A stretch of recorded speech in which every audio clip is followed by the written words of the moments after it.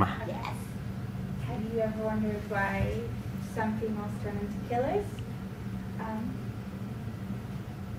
You look at this woman and this woman, do they look like serial killers to you? Not at all. Yeah, one that looks like a little grandma. When we are sick or not most vulnerable, we rely on doctors and nurses, people in the healthcare field to take care of us when we're at this vulnerable state. And it's rather chilling to realize that sometimes these people can turn in from caregivers to killers. This is the case with Jane Topton with an angel of death who murdered many people in her care. Jane Topton was born in 1854.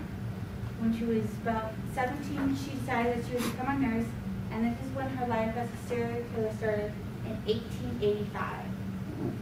This is Jane Topton, by the way. Between 1885 and 1890, Topton was known to murder an unknown number of people at 2 hospitals in Massachusetts. But then between 1891 and 1899, Topton also killed her landlord, her foster sister, and her friend Mattie Davis. At the funeral of Mattie Davis, she was still convincing that she was sorry that she was dead, that her family invited her to live with it. She then killed Mattie's eldest daughter, her grieving husband, and then her youngest daughter. She went back home and was finally arrested in 1902 and confessed the murders of 11 people and was convicted but not found guilty for reasons of insanity. She was committed to the Topton Insane Hospital. After her conviction, she told her lawyer that she killed more than 31 people. Jane Topton stated later that she received a sexual thrill watching people die in her care.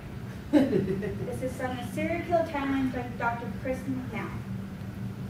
When you look at older women, you're more than likely not to see a killer.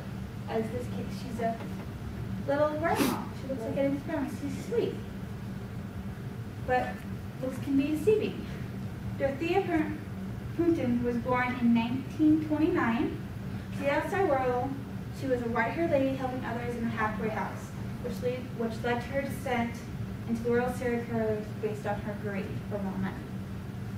Her first victim was Ruth Monroe in 1982.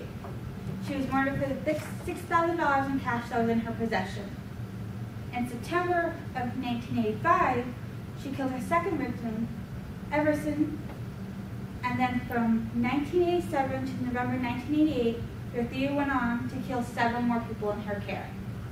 She murdered all these people for their money, their Social Security checks. When she was finally arrested and sentenced to life in prison, she's only convicted of 3 of these murders. This is also from the Serial Killer Timeline by Dr. Chris McNown. When we are sick or at our most vulnerable, the thought that a doctor or nurse could harm us is unsettling. As you can see, people who we should be able to trust can turn into killers for lust or greed. These women left in their wake many victims and many victims' families who are still grieving to this day. While you should never judge a book by a cover, as the old saying goes, you should also be careful that looks don't deceive you just because she's a woman or looks like a grandma. And this is what happens if you do. Jane Topton used poison. Dorothea buried her victims in her backyard. And that is one of the victims wrapped in plastic wrap. She would also behead them. And that is a little look into the world of female serial killers.